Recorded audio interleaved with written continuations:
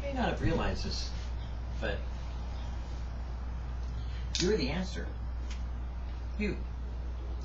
Yeah, really? What a shock. Me? Yeah, you. You are God's answer. God usually allows things into your life and circumstances to come at you because you are the answer. It's not about, let me go take you to the pastor or let me pray for you. No, you pray. Right now. Yeah, really. If someone comes up and says, hey, you know, I got a prayer request, don't take it. Pray it. Don't wait. Do it. That's simple. When I was in different denominations forget the denominations. When I was in church at different places, people would say, you know, I have a prayer request. I'd say, okay, what is it? Let's pray. I would grab the person right there at the time with their hands and pray with them. You see, it's not about someone else because God chose you. God sent you. You are the one that knows the information. You are the one that's there at the time. You are the person God chose to be where you are today. So you are the answer to whatever the circumstance or situation is because you're the light of the world. You're not there to expose things. You're there to solve things. You have the solution. Now, other people around you don't because you see, Jesus said, if any man lack wisdom, let him ask of God who upbraideth not but giveth to all men liberally. He didn't say go ask your pastor. You see, he said, let him ask of God who gives to everyone. So you see, you have the answer. You have the means to get the answer. You are the answer. Jesus chose you for that reason. He made you his representative. He said, you are going to be my representatives here on earth. I'm going to give you my spirit. He's going to cause you to remember my words. He's going to put into your mouth my sayings and my teachings. Not your own, not your thoughts, not your ways, not your ideas. My thoughts, my ways, my teachings. You have the answer. The choice is whether you choose to be the answer or the problem. Because, no offense, if you're passing it off to someone else, you're the problem because God chose you right where you are. You know, I always see these prayer chains and I wonder, well, when the person asked you or gave you the request, what did you do? Write it down or did you pray? Because you see, a prayer chain never goes any farther than me. I stop them immediately. It's like, why do I need to ask more people to pray? I'm the answer. I ask God. It's done. Whatever God decides, it's over. Don't need to chain it. Don't need to keep going. Lord, do it. Done. Over with. I don't know, you know, maybe I'm wrong, but I think the scripture says that you have been chosen to be the person that God wants you to be, where you are, the way you are, as you are. Because in your failings and your weakness, then He is made strong. When you think you can't do it, that's when He does do it. You see, it's not about your ability, because as soon as you think you're the one that's sent, you're not. But when you don't think you are, you are. It kind of works that way, doesn't it? It's amazing. God's kind of tricky. So, be aware of where you are. You know, kind of look around, like, oh, the building's on fire. I think I need to get out of here. That's a good thing. It's kind of like sin, too. You know, if you're in some place where you know you're tempted, don't go there.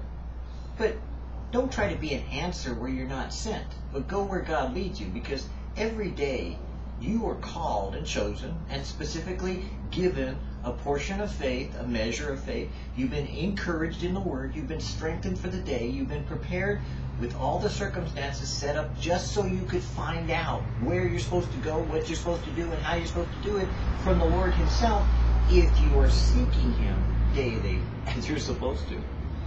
Then you have the light of the world. You are the salt of the earth.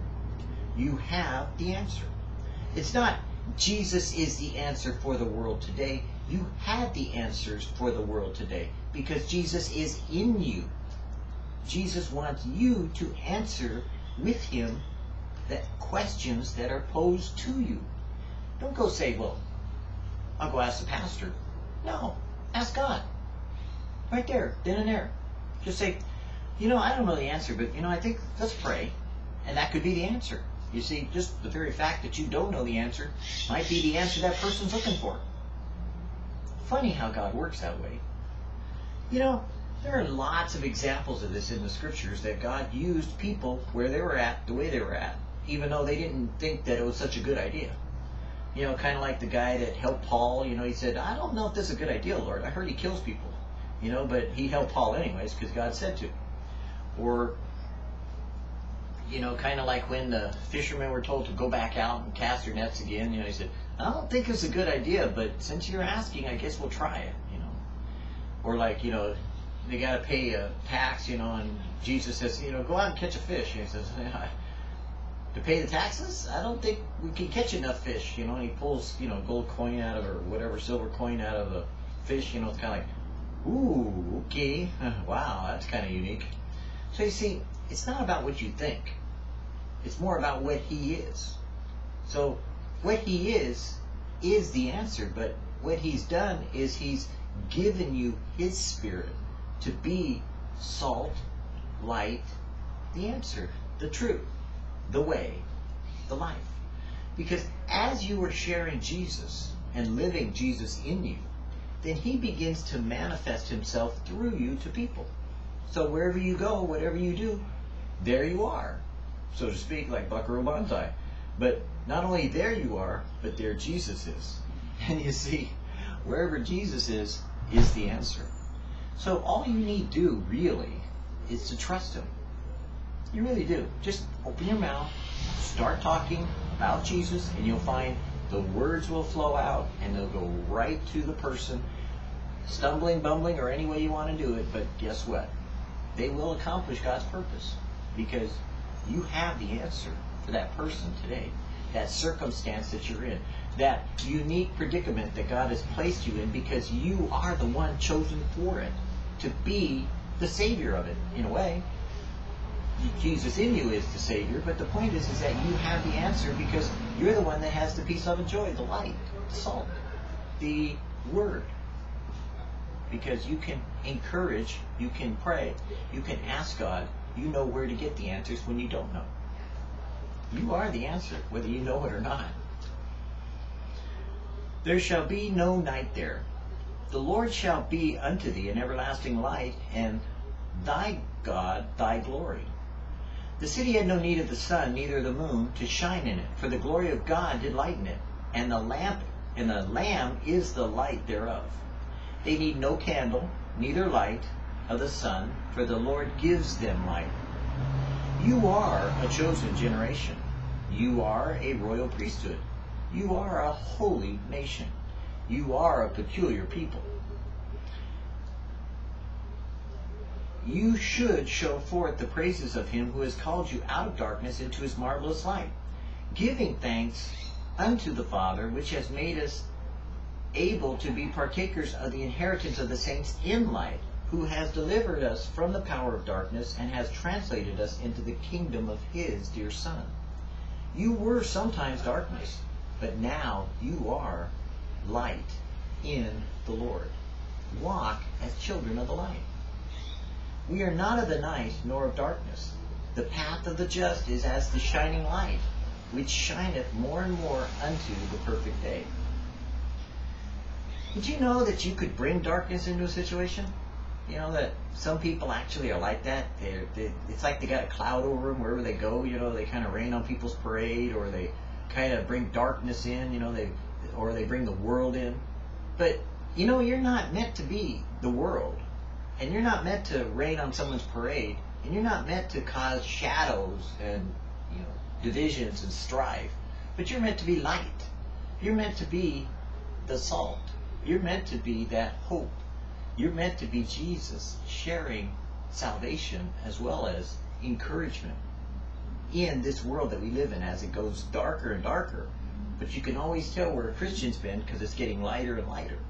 You see, you can tell what God is doing by the lightness or the way in which God does it, because it's obvious that it's not the world's ways.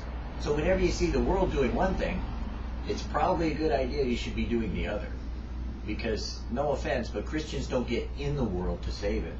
Christians are out of the world that have come back into the world to bring them out of the world that they might be saved.